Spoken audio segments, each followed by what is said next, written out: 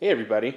So today what I want to do is I want to show you how to measure how much power your car makes without using anything more than your cell phone.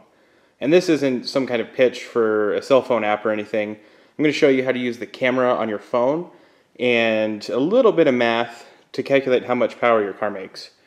Ideally, you'll have something a little better than your cell phone that you can use. So I've got my phone here, but what I'll be using is a GoPro. But the idea is the same no matter what. So let's start getting into how we're going to go about doing this. And then we'll go take a couple of test runs and I'll show you how to go through the math. So just a quick overview of how we're going to go about doing this is what we're going to do is we are going to go make a couple of passes in the car. So what I do is I start in second gear, and from about 1,000 RPMs, maybe 1,200 RPMs, I ease into the gas and go full throttle. And what you do is you use a camera to record the tachometer. And as the camera is recording, you will accelerate up to red line or about red line. And what we can do is we can use the numbers off the tachometer in the video to come up with how much power it makes. Now, of course, with this, you need to be careful to follow the speed limits and be aware of your surroundings while you're doing this. So don't focus too much on the phone. You need to pay attention to driving while doing this. So what you need to do is use some type of holder to place the phone in a position where it can record. But once we have these numbers, we can do a little bit of math to come up with how much power the car makes thereabout. It can be pretty accurate, but you just need to be careful with all the numbers along the way to get the best numbers you can. The first thing that we will need for calculating power is the size of the tires on the car. So we'll come in here and we'll find the size of the tire on here somewhere. Here we go. So this is a 205 50 15. So just a quick overview of what the numbers mean. 205 is how wide the tire is. 50 is the aspect ratio that tells you how thick the sidewall is as a percentage of how wide it is. And then 15 refers to the diameter of the wheel that the tire is on. So we're going to use these three numbers to calculate how tall the tire is. And then this is going to go into the math that we're going to be using. What I'll do is I'll make a Google Sheet that you can put all of these numbers into, and your acceleration runs a little bit later. And with that, it'll calculate everything for you, but we'll just kind of lightly go over the math. Next, what we're going to need is the gearing ratios of the transmission. So I'm just showing you the transmission here. This isn't where we're going to find the gear ratios. So usually you can find the ratios published in your owner's manual or on the internet somewhere. A lot of forums have the gear ratios up there. I know Car and Driver, for example, they'll publish gearing ratios on their reviews. So we're going to be using that. So another thing we need is the weight of the car. So what I do is I actually have scales that I use. So I just had to weigh this for a race. We're classed by power to weight ratios. So I just had to weigh the car on the scales that I have. And with that number, the more accurate it can be, the better. So if you have access to scales, or potentially like the port of entry scales that the government uses along the highways, that would be the most accurate way.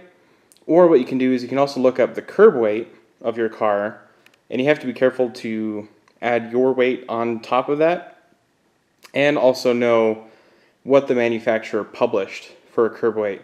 So some manufacturers, they'll publish on a full tank, some will publish on empty tank, and then some will even publish with a passenger in the car. So you just have to look up how the manufacturer publishes curb weight if that's what you're going to be using, if you don't have access to scales. And with that number, with the weight, we can calculate how much force the engine's putting out by looking at how quickly it accelerates. So we're inside the car now, and what you can do is use some type of camera or phone holder to position your phone in an area where the camera can look at the tachometer and has a steady position to record. So what I'm going to be using is this GoPro here. And this holder allows me to position it on that bezel so I can get the camera inside, and that allows me to position the camera pretty accurately. And what I'm going to do, so with this, the higher the frame rate of your camera, the better it will be. So most phones will record at 60 FPS these days. Some will even record at 120. But you'll want to make sure that you have the highest setting possible. What I want to do is this GoPro usually records in like a wide angle format, but I'm going to set this up to record in a linear format, which you can do in GoPro Hero 4s and up. And what that allows me to do is, if the camera is in the wide angle mode, it kind of distorts the tachometer on either end, so that messes with the results a little bit. But if you have a linear field of view, then that helps to keep the numbers in a readable format while you're going through the footage. So I'm going to get this into position at the highest frame rate possible, and we'll go make a couple passes. All right, so I have my GoPro set up, and about as angled as I can get it. What I'm actually doing is I'm using my phone as a preview, connected to the camera, so you can see I have it set up 720 resolution with 240 frames per second. But what we're going to do now that we have the camera in position is we're going to go drive, and we want the engine up to temperature as best as we can get it. So drive around for a while, get everything up to temperature, and once we do that, we will find a quiet road where we can do our testing.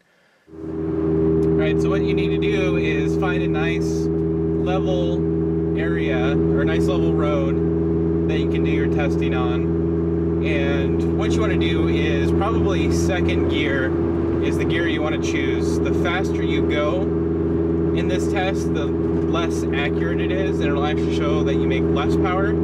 So you don't want to go in third or fourth gear and go 100 miles an hour just for load reasons or whatever, because that will actually make the test less accurate.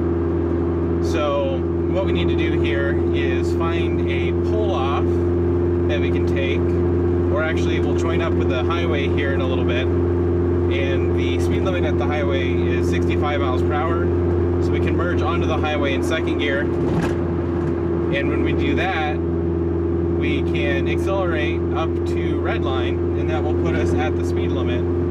So that's a perfect scenario, and it's a nice level road here. So we'll do that, we'll get a couple of runs in, and we'll come back and look at the data.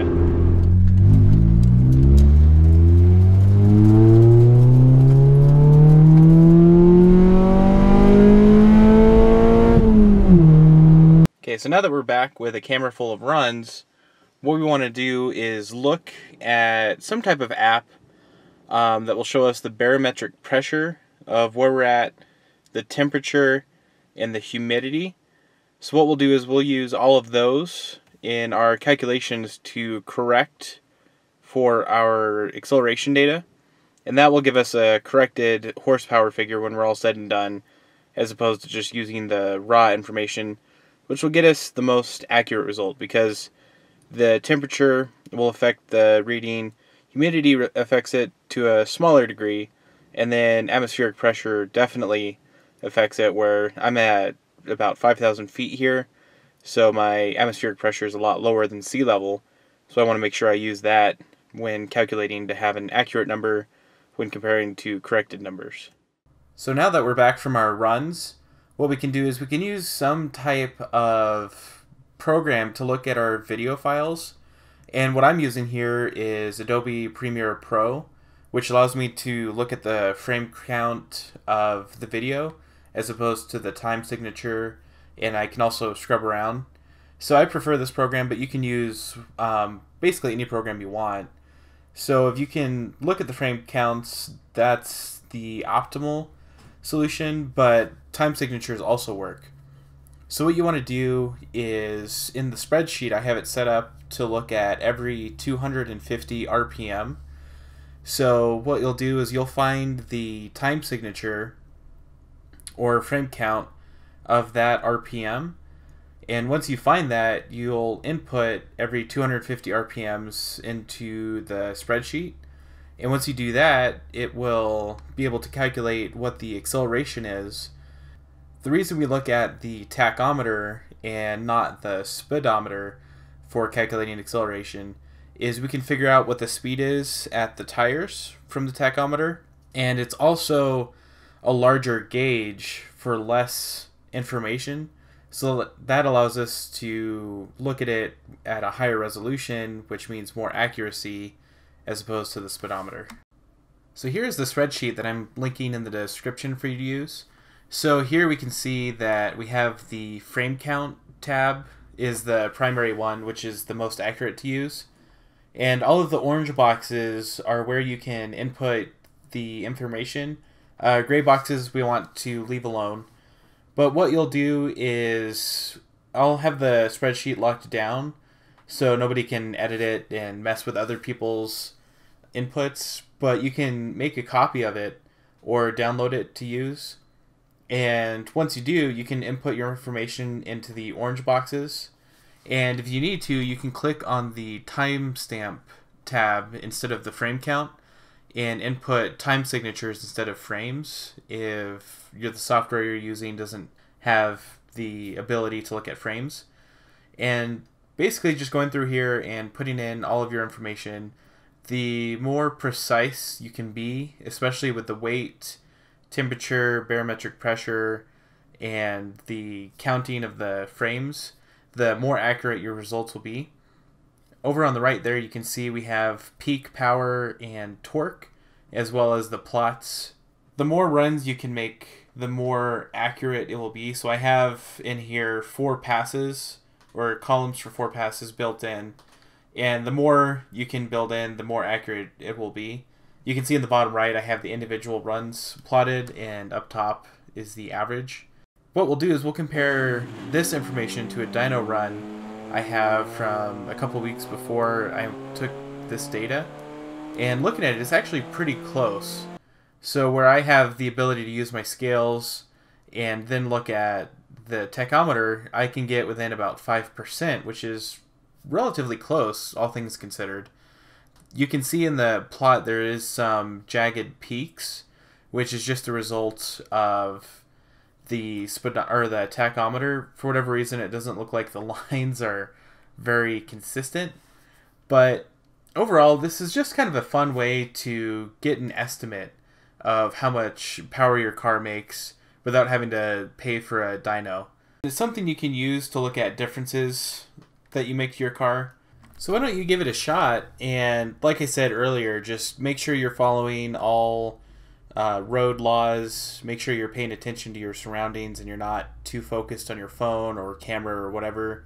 And if you have any questions, be sure to ask in the comments so other people can see the questions, and I'll try to answer it as best as I can, or send me a message or an email or whatever.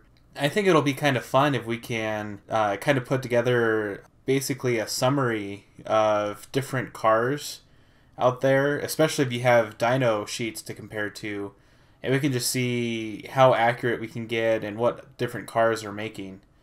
So hopefully you found this video interesting or helpful, or maybe gave you a couple of ideas on things you want to try. But as always, thanks for watching, and I will catch you next time.